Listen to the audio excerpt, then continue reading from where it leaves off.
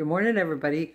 I am redoing the ricotta pea base today because the old video is when I very first learned to make it, and it was kind of a different recipe. I think it was the same but different. So I'm redoing it so you guys can see exactly what I do.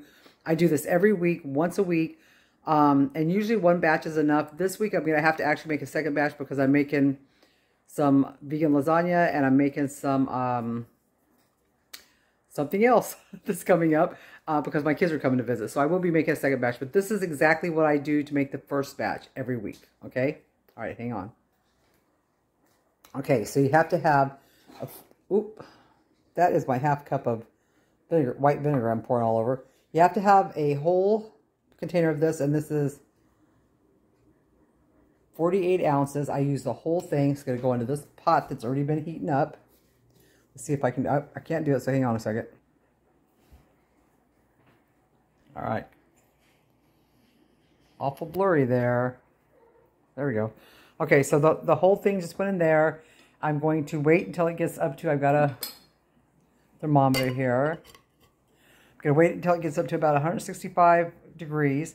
And when it does, I'm going to dump this whole half cup of white vinegar in there because throughout my time of learning to do this, let me switch you.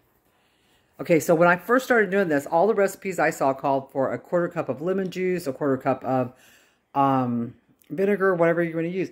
Well, I started out using a quarter cup, but that was not enough, you guys, because I would lose so much of my the whey. We're just going to call it curds and whey, right? You want as many curds as you can make, okay? You want the water that comes out when you're straining it to be clear, or kind of a murky clear, but you don't want it to be white milky. And mine was always white milky, so I knew I was losing a lot of my curds. And I didn't get even nearly as much as I do now. You're going to be shocked when you see how many curds I get and how it separates beautifully and leaves just the water. Okay, so that's going to get heated up. Then I'm going to add my vinegar, stir it up, and I'll show you all that when it happens. All right, I'll be back. Okay, we're at our 160. Actually, we're a little bit above it, which is fine. So in goes our half cup of white vinegar. Just dump it in there. Give it a nice stir. Turn off the heat. Put a lid on it. Take it off the heat. And that's where it's going to stay, guys, until I get ready to strain it out. And I will show you that when it's time. Okay, guys, I'm getting ready to strain the milk. It's been sitting here for about 2 hours and it's pretty cooled off. This is my straining setup. So I have that, and then this goes on the top of it. I got this at a thrift store one day, and I thought, man, that'd be perfect for making my pea base that I make so often. Okay, and then I like muslin. I just like it. So I usually strain with muslin in the strainer. And I buy my muslin in these great big huge pieces that last me 2 to 3 years. I'm not kidding. So basically, all I'm going to do is see how, okay, look at this. Look how nice and thick this is. And see how clear that little spot of liquid is right there? That watery spot? When I get done straining it, all that clear liquid will be out. And I will have a, pan full of this stuff. And I get a lot of ricotta out of one bottle. I'll wait till I show you when this gets done straining. You can just be shocked how much I get. I'm actually going to weigh it today. I've never done that before, but I'm going to weigh it and find out exactly how much I get. Because I get a lot. And I look at other people sometimes, I think, man, I get so much more than that. We use it a lot, though. We use it for everything.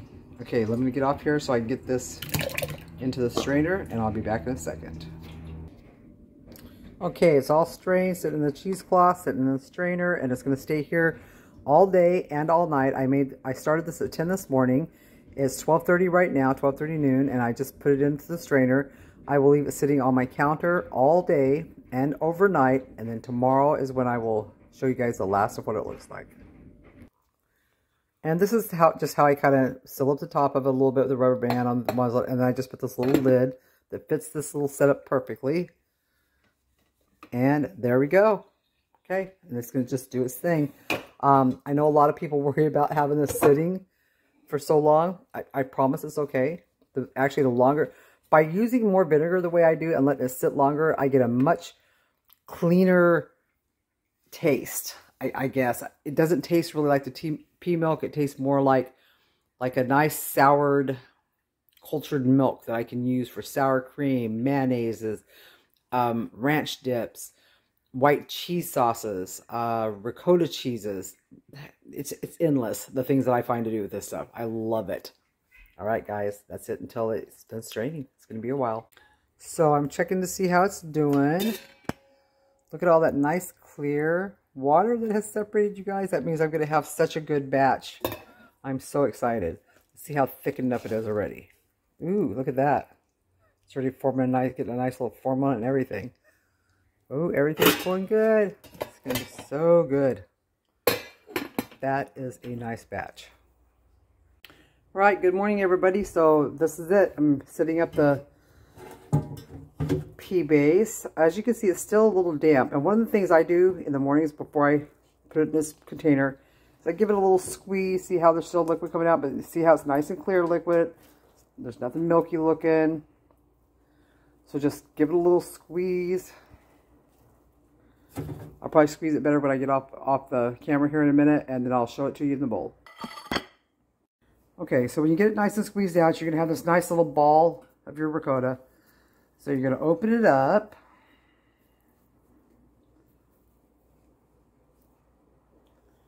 And you're going to have this perfect little ball of cheese left over.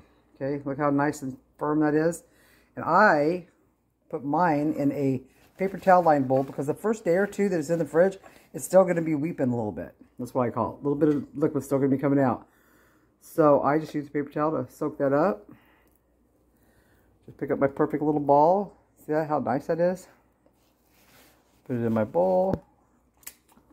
And you can scrape all this off with like a butter knife or something. Get all the extra off. I don't waste any.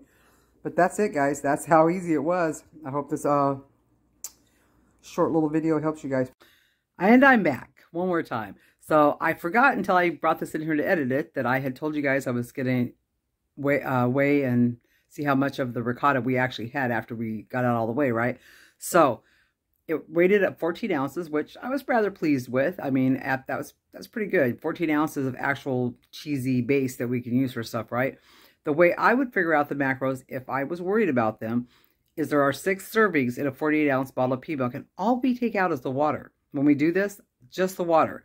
So I would go ahead and divide my 14 ounces by 6, and then I would take the macros off of the pea bottle for whatever a serving is, and I would use those.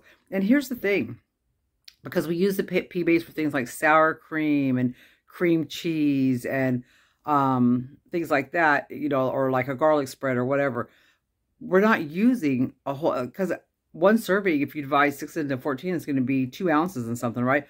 Nobody's going to eat that much of it unless you make a pudding. I do make a pudding that uses about 2 ounces. It's really good. But most of the time, you're just going to be eating a spoonful here and a spoonful there. So you're getting minimal calories, minimal everything. And you're not getting any carbs. Yay, that was a plus for me. So that's how I would figure out the macros. If I was somebody who was tracking my macros and stuff, that's how I would do it. Okay, hope that helps. All right, guys. And another thing is I wanted you guys to notice how thick mine was. Did you guys notice that? Right? Okay. All right.